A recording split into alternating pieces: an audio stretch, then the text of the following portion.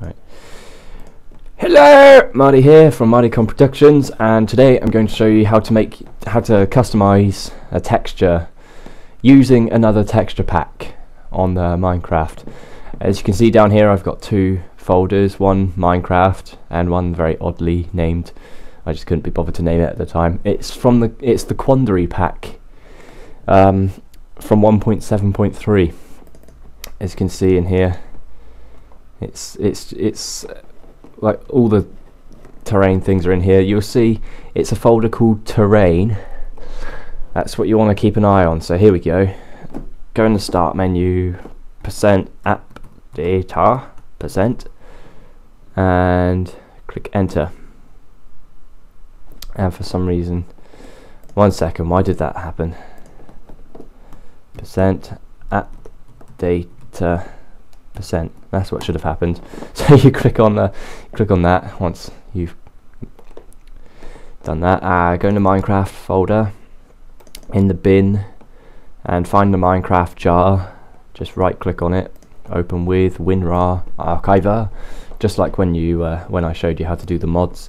Now if you click on one, start typing terrain .png. If it goes to a folder, just start typing terrain.png instead. But yeah, there it is. There's the terrain. What you want to do is copy that. So Control C. I've got it in my Minecraft folder already, but I'll paste it. Yep, replace. Now what you want is some sort of program like Paint.net, which is free. So it's like Photoshop, but cheaper, and well, it's free, but it's obviously cheaper made and stuff. What you want to do is open both of them up. So that's the Minecraft one and the one from the Quandary pack. There we go. Now as you can see, we've got all our things here. I've got like the glowstone here, and the lapis blocks like you've seen in previous videos. What I'm going to do, because you'll notice here, all the stuff is in the same sort of block area, like nothing's different. I think it's because the way that Minecraft is programmed. What I might do is change my two doors. As you can see, the doors are up here in the corner.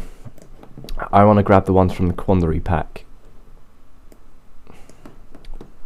Do I? Yeah, let's just do the doors. So what you want to do is use the rectangular select tool here and just drag it from corner to corner. Boom. And Control X, so you cut it. Control V, and there we go, we've got it there. Now I think behind it, no, they're just levers and torches. Okay, I was going to say I think behind it was the sides of the doors, but no, it's not. Okay, so if that's it, then that's basically everything I need to do for the doors by the looks of things. But yeah, that's basically how you do it. Just copy and paste it in there. You want to save it, and then just back out of Paint.net. If we go into Minecraft one, here we go. There's the doors there, along with pumpkins and all the other stuff I've edited, basically. Now what you want to do is copy that. So Control C, go back in here, delete your original terrain.png, and then paste your new one in. There it is. So providing we've done everything right, you go into Minecraft, or for me it's Minecraft, log in,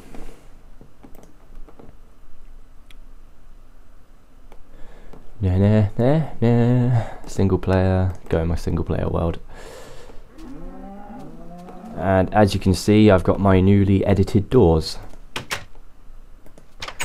And that's all there is to it, really. It's just a copy and paste job from the Quandary texture pack.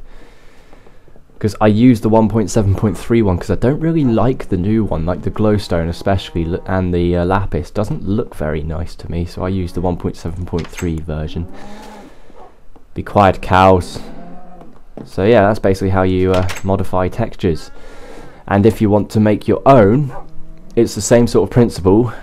but you just edit it yourself, rather than like, instead of copying stuff in, you just paint it yourself, like you're making a new picture or something like that. Just replace all the different pixels with other things. But yeah, I hope this helped. If it did, give it a like. I know I winded on a little bit, but yeah, give it a like if it helped. If you enjoyed it, give it a like as well. It's much appreciated. Well, I just hope to see you in the next video. I hope you enjoyed it. Goodbye.